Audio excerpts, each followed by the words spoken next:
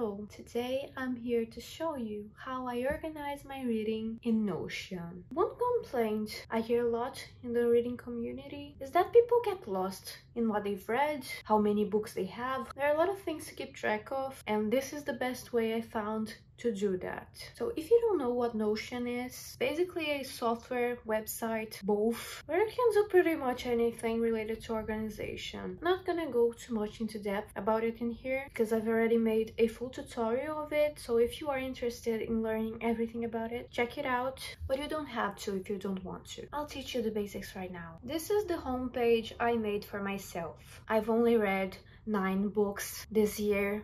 No judgments here. I started in July. Didn't read anything before that. Anyway, reading goals for the month. Maybe a bit ambitious. I'm not going to read 10 books in 6 months, but it's good to dream big. Anyway, here you can see what I'm reading right now. I'm reading That's How You Lose the Time War. I've been stuck on it for like 2 weeks now. It's not for me, but I'm at that point in my reader's life that I refuse to drop a book, so I'm persisting. I will do it. Then below that, we have the best of the year. These are the books that I've rated as 5 stars, and they show up automatically in here. And then below we have my calendar that shows when I've read what. It's very good to keep track of things. And then we have the manuals for specific genres. But wait, I haven't shown you the best part yet. The library, where I keep track of every single book. Look. Here we have the book. Each book has its own page. Look, if I click here, you can see it has a page and I can write a review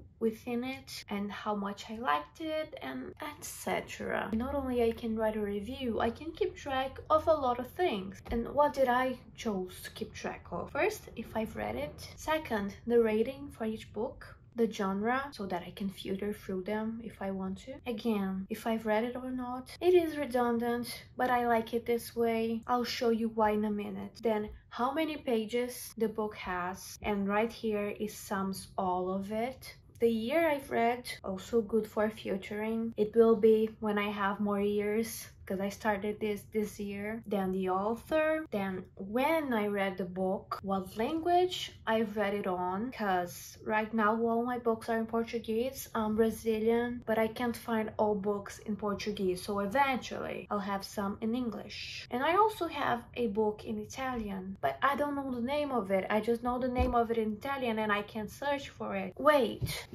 if you know what book this is in English, please tell me, because there are a lot of similar books that I don't know which one is it. So if you can tell me, thank you. Anyway, and then the medium, if it's physical or digital, like a Kindle for example. I don't have a Kindle, but I plan on buying one, so I'm prepared. Anyway, this view I called my shelf because these are the books that I already own, but I've also put other views. Read, these are only the books that I've read and I can check ones are my favorite, and it's more concise and it's easier to get a grasp of what I've read, and it also sums the pages. Then I have the general tab. What's the difference between that and my shelf is that in here there are also the books that are in my wish list, the books that I don't have yet, but I know that one day I will. And then we have the visual shelf. That basically is a visual shelf. Everything that's in here, I've put the cover. You don't have to do that, but I like doing so. Anyway, then we have the last one, the wish list. These are only the books that I don't have yet. I've only put 2 here.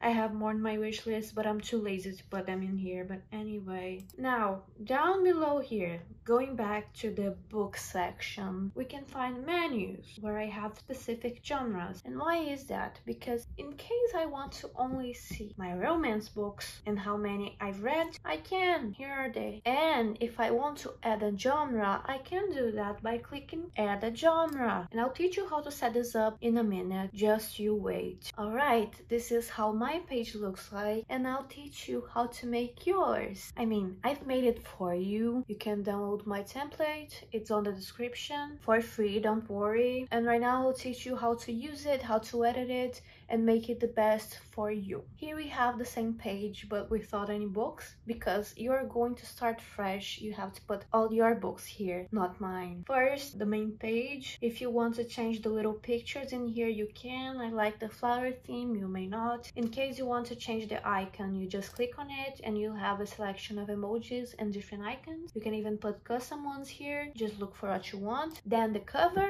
change cover, you can upload, you can put a link, and there's also a gallery built in here in Unsplash. You just search what you want and there will be some images for you. Anyway, this photo right here, you can right click it and replace and put whatever you want in here as well. Anyway, reading goals, again, if you don't want that flower here, just click on it and put whatever you want. You can change the goals, you can delete them if you want. Just click in here and delete. To edit it, just click on it and edit it. This part is very intuitive. Anyway, right here you can also change this image, don't worry. Now let's get to the fun part, the database. Here, access library, and they are in the library, and I have here an example book for you. And yeah, now things get a little harder, but don't worry, I'll walk you through it. Starting the general view, and we have the example book with some properties already set for it. So here the rating. I've already put all ratings here from 1 to 5 stars. You can change that. I'll show you how in a bit. The genre, I've put a lot of genres in here, but I'm sure there are more. You can add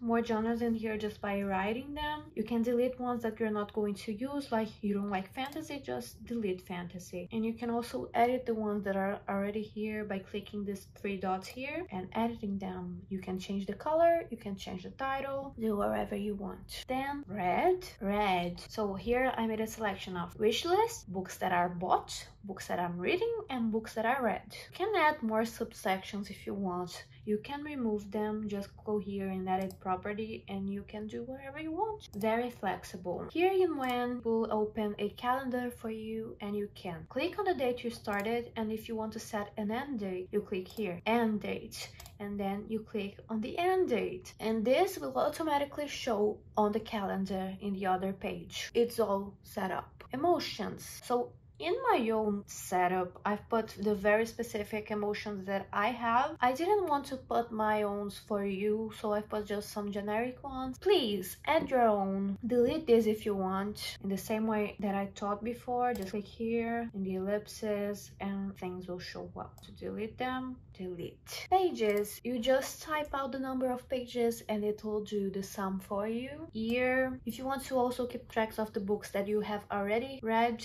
you can add the other years here, like 2022, 2023, however many you need. The author, I left the author tab blank because there are a lot of authors and I wasn't going to put all of them here, so feel free to add the authors you want. Medium, physical, digital, you can be more specific here if you want. Language, for a lot of you probably there will be only one language, so you can delete this one altogether. I'll teach you how in a minute, but you can add your own languages here too. And here this little checkbox, it's for your favorites, so it will appear here in red, your favorites, so you can just glance at the page and know where your favorite books are. Anyway, now let's go within the example book. You can see here there's already a template here. How good did I think this book was? How much I liked it? These are different things. A review and some notes. This is the template that I use, but maybe you don't want to use it, so I'll teach you right now how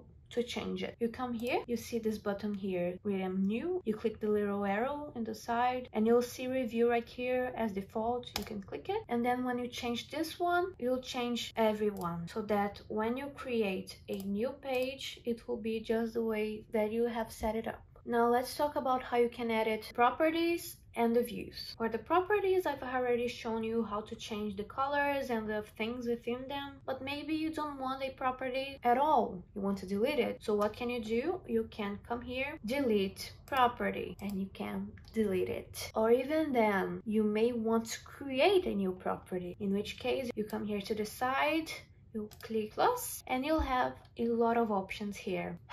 Again, there are a lot of options here, so I can't go through every single one in here. You can watch my full tutorial in case you want to know how to do all of that. But basically, I'll just go through select and multi-select here. You can click select and you can choose like, I don't know, hover type. And then you can put it's either paperback or hardback. And then you can select these ones. Now, multi-select is the same thing, but you can choose more than one option, so that's that. Now for the views, they will appear here on the top. You can edit them by going here on these ellipses. There are different layouts and you can choose each properties you want to appear in each view. Hiding them will not delete them, so don't worry. Maybe in my shelf you don't want to know the rating, so you can just hide it, no problem there. Also, you can filter and sort them. For example, I want to filter here in my shelf. There are only the books that I have already bought, so the ones in my wish list do not appear in here. This is one filter. You can add however many you want or need. Then we have sort. That means you can sort them. Here I'm sorting by rating, so the best books are on top, the worst on the bottom, but you can sort by any property. Anyway, here are the different views with different filters and different sortings. And if you want to add your own view, you can click on the plus sign here and you can make it from scratch in your way. And if you want to delete a view, you can just right click it and it will appear. You can duplicate, rename, delete if that's what you want. So yeah, basically this is how it works. The rest of it will be automatic, so like the reading now will appear here, the best of the year will appear here, it will appear on the calendar if you do everything right. And then we have the little menus in here. And how do you use this? I already have some here set out for you, but you probably will want to add your own. So you click here, genre, and then it will have a new genre. So let's say I want to sort by sci-fi, and it will give you a general, read, and wish list for each genre you want. But here, because you are choosing what you want to sort by, you have to use the filter yourself. So what you do, here is sci-fi, I come here in filter, I filter by genre, click sci-fi, and now only the sci-fi books are going to appear. But you have to do that in all views. But it's not that much work, you can do that. I believe in you. Anyway, this is pretty much it. Like, it's very complex but very simple at the same time. There's a lot you can do with this, and it's awesome to organize yourself. And yeah, again, link for this template in the description for free. If you have any doubts, you can just ask me in the comments. I'll be happy to answer. And that's pretty much it. I hope you liked it. I hope this was helpful. If you like this video, please leave a like and consider subscribing. I make videos about writing, art, reading, a lot of things. So yeah, I post on Thursdays mostly, and that's it. Thank you for watching.